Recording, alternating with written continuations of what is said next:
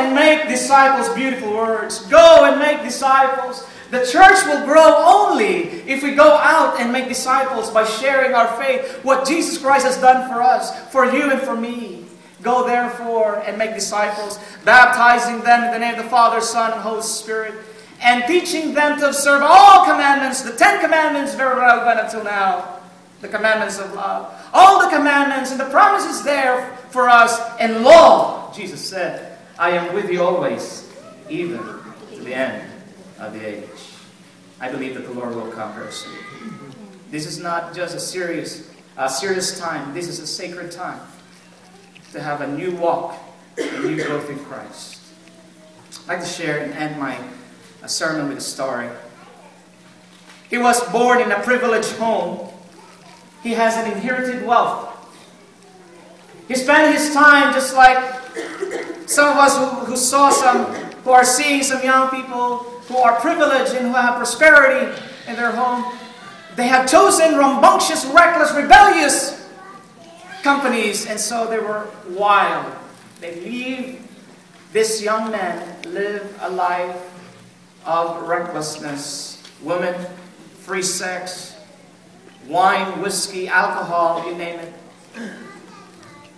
Until he meet Jesus Christ. Until he meet Jesus Christ one day, friends. And he decided to separate from the world. He decided, you know what? I will not anymore follow the dictates of the world. And so he spent his time in poverty. And he penned this prayer that I would like to leave behind with you today as we worship God. It's a famous prayer, and I know you can relate to this prayer. He wrote, and I quote, Lord, in a prayerful manner, Lord, grant me, make me an instrument of your peace. Where there is hatred, let me sow love. Where there is injury, pardon. Where there is doubt, faith. Where there is despair, hope.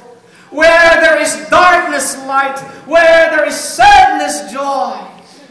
Oh, divine Master, grant that I may not so much seek to be consoled as to console, to be understood as to understand, to be loved as to love. It is because, for it is in giving that we receive. It is in pardoning that we are pardoned. It is in dying that we are born into eternal life. The seed of Jesus Christ has to fall on the ground and grows, to be buried into the ground of death, and then it will grow. Brethren, beloved of God, those of us who embrace the cross of Christ, we have the power to overcome our sinful tendency. I would like to admonish this church, in order for us to have revival and reformation, if you have some magazines that are smut and promiscuous, kindly throw it away right now. If you have CDs or DVDs in your homes that affects your spiritual walk and growth in Christ, I would like to encourage you to throw them away. But if you might think, oh, I'll just sell it instead of throwing it so that I can have money for it. But whatever it is that will hinder us from our walk and growth in Christ, let us forsake those things, dearly beloved. And let us remember the suggestions that the Lord has given us through me today. Spend much time reading, reflecting, remembering the Word of God. Spend much time to gather your family in family worship morning and evening. Spend much time in prayer.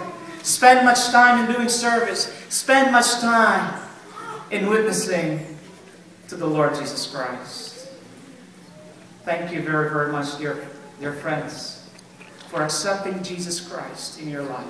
And I believe He will make a change in your life. Amen.